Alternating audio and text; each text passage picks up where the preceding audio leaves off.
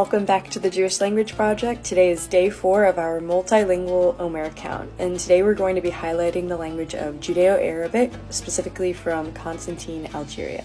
Judeo-Arabic is a language that is based in Arabic, influenced by classical and post-classical Arabic. It has a large Hebrew and Aramaic component.